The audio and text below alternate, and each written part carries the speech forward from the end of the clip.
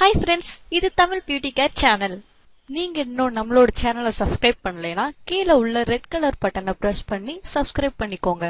கூடவே வர்ற பெல் ஐகானையும் சேர்த்து கிளிக் பண்ணீங்கன்னா எங்களோட லேட்டஸ்ட் அப்டேட்ஸ் எல்லாமே உங்களுக்கு வந்துரும். ஹாய் ஃப்ரெண்ட்ஸ், இன்னைக்கு வீடியோல நம்ம என்ன பார்க்க போறோம்னா கிச்சனை எப்படி பளபளப்பா வச்சுக்கலாம். லேடிஸ்க்கு கிச்சன்ல இருக்கிறதே ஒரு பெரிய ப்ராப்ளம் தான். இந்த வீடியோல சமையல் அறையில என்னென்ன டிப்ஸ் எல்லாம் பண்ணலாம், சமையல் அறையில யூஸ் பண்ணக்கூடிய பெண்களுக்கு தேவையான ஒரு 10 டிப்ஸ் தான் இந்த வீடியோல பார்க்க போறோம். அதிரசம், முறுக்கு இந்த மாதிரி பலகாரம் பண்ணும்போது எண்ணெய் காஞ்சதும் இஞ்சியை தட்டி போட்டு வறுத்துருங்க. வறுத்து எடுத்ததுக்கு அப்புறம் பலகாரம் பண்ணீங்கன்னா எண்ணெய் ரொம்ப பொங்கி வராம இருக்கும். அடுத்த டிப்ஸ் என்னன்னா, எலுமிச்சம்பழத்தை பிழிஞ்ச உடனே தோலை கீழே போட்டுறாதீங்க.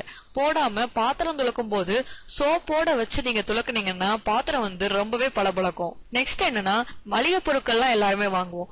இதை நிறைய பேர் டப்பால அடைச்சு வைப்பாங்க. இந்த டப்பா கண்ணாடி டப்பாவா இருந்துச்சுன்னா, அதாவது பிளாஸ்டிக்லயே கண்ணாடி மாதிரி அது உள்ள என்ன போட்டாலும் தெரியற மாதிரி ஒரு டப்பா இருக்கும் இல்லையா, அந்த மாதிரி டப்பா யூஸ் பண்ணீங்கன்னா நீங்க அது பருப்பா இல்ல அது உப்பா ஜீனியான்னு கூட நீங்க ஈஸியா கண்டுபிடிச்சிடலாம். வெளியில இருந்தே அது என்னன்னு பார்த்து நம்ம டக்குன்னு எடுத்துடலாம். அதே மாதிரி இந்த பருப்பு எதுலயே வண்டு ஊத்துருச்சுன்னா கூட நம்ம ஈஸியா வெளியில இருந்தே பார்த்து தெரிஞ்சுக்கலாம். நெக்ஸ்ட் என்னன்னு பாத்தீங்கன்னா, சமையல் அறையில அலமாரியில நிறைய பேர் வச்சிருப்பாங்க. இதுல வலைக்கதவுகள் போடுங்க. எப்பயுமே வலைக்கதவுகள் போட்டீங்கன்னா தான் இந்த வெங்காயம், பூண்டு, தக்காளி இதெல்லாம் வச்சீங்கன்னா எப்பயுமே ஃப்ரெஷ்ஷா காற்றோட்டத்தோட இருக்கும். நீங்க ஃபுல்லா மூடிய வலை இல்லாம ஃபுல்லா கதவு மட்டும் போட்டு மூடிட்டீங்கன்னா அழுகி போக கூட சான்ஸ் இருக்கு. அதனால வலைக்கதவுகளா போட்டீங்கன்னா உங்களுக்கு ஈஸியா காற்றோட்டமா இருக்கும். நெக்ஸ்ட் வாழைக்காய முழுசா குக்கர்ல வேக வைக்கிறதுனால குக்கரோட உள்பகுதி ரொம்ப பிசு பிசுப்பா மாறும், அப்புறம் கருப்பா மாறிடும். அதனால குக்கரோட உள்பகுதியில கொஞ்சம் எண்ணெயை தடவிக்கோங்க. இந்த எண்ணெயை தடவிட்டு அப்புறமா நீங்க வாழைக்காய வேக வச்சீங்கன்னா இந்த கருப்பா வர்றது, பிசு பிசுப்பா இருக்கிறது இது எல்லாமே வராது. நெக்ஸ்ட் என்னன்னா, குக்கர்ல சில சமயங்கள்ல சாத துகள் ஆவி வெளிவர்ற ஓட்டையில அடைச்சுக்கிடும். சில சமயங்கள்ல குக்கரை வெடிக்கிற அளவுக்கு பாதிச்சிரும். இதை தடுக்க என்ன பண்ணலாம்னா, ஆவி வந்ததுக்கு அப்புறம் அந்த குக்கர் விசில போடுங்க. நெக்ஸ்ட் என்னன்னா, ஒரு சில பேரு வருஷத்துக்கு அப்படின்ட்டு மசால் பொடி எல்லாம் அரைப்பாங்க. சில பேர் கொஞ்சம் கொஞ்சமா அரைப்பாங்க. ஒரு சில பேர் அரைச்சிட்டு இதை ஒரு வருஷத்துக்கு யூஸ் பண்ணிக்கலாம் அப்படிங்கிற அளவுக்கு அரைப்பாங்க. அந்த மாதிரி நிறைய அரைக்கிறவங்க சாம்பார் பொடி, மிளகு பொடி இதெல்லாம் ஒரு வருஷத்துக்கு அப்படின்னு அரைக்கிறவங்க அந்த அரைச்ச பொடியில ஒரு ஸ்பூன் விளக்கெண்ணெய் ஊத்தி பிசைஞ்சு வச்சீங்கன்னா இதுல வண்டுகள் வராம நீங்க தடுக்கலாம். நெக்ஸ்ட் என்னன்னா, வெங்காயம், பூண்டு இதெல்லாம் நறுக்குனதுக்கு அப்புறம் கை என்னதான் கழுவுனாலும் வாடை கையிலேயே தான் இருக்கும். இதற்கு என்ன பண்ணணும்னா, வெற்றிலை இருக்கு இல்லையா, வெற்றிலையை கையில எடுத்து நல்லா கசக்கிருங்க.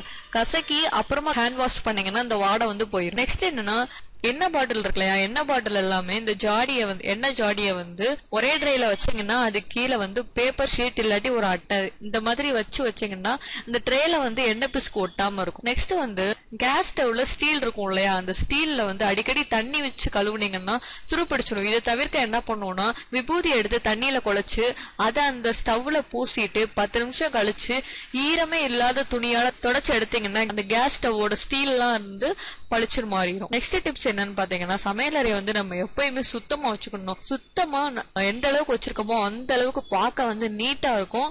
மளிகை பொருட்களோட டப்பாஸ் இதெல்லாமே ஒரே நீட்டா அடுக்கி வைங்க. எடுத்த இடத்துல வைக்கணும்.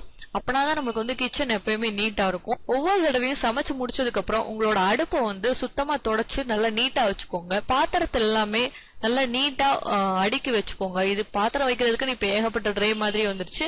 சோ அதெல்லாம் வாங்கி வச்சு பாக்குறதுக்கு நீட்டா வச்சுக்கோங்க. எப்பயுமே கிளீனா வச்சுக்கோங்க. அப்படின்னாதான் உங்களோட ஃபுட்டு சமைக்கும் போதுமே நீங்க ரொம்ப கிளீனாவும் ஹெல்த்தாவும் அது இருக்கும். வேற யாரும் வெளியில இருந்து வீட்டுக்கு வந்தாலுமே கிச்சனை பார்த்தாங்கன்னா ரொம்பவே சந்தோஷப்படுவாங்க.